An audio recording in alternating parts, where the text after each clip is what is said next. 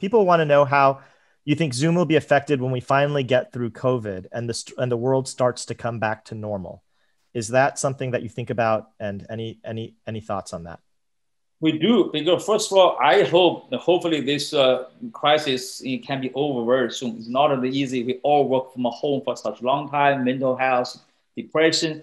I think even after the pandemic crisis is over, I truly believe the hybrid, work, place will be the future, right? So meaning, even if we all go back to office to work, we're likely, we probably send employees back at home 1 day or 2 days a week.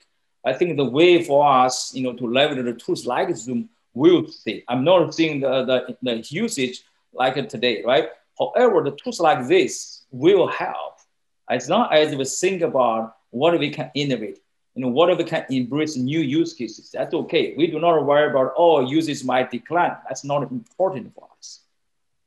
Well, that's interesting. So you're not measuring based on whether or not users are going to decline or not. And then what are you measuring? Is it just we again, our goal is to truly deliver happiness to our customers, right? Because customers send other feedback. Take this online class, for example, universities, they see a lot of them using Zoom.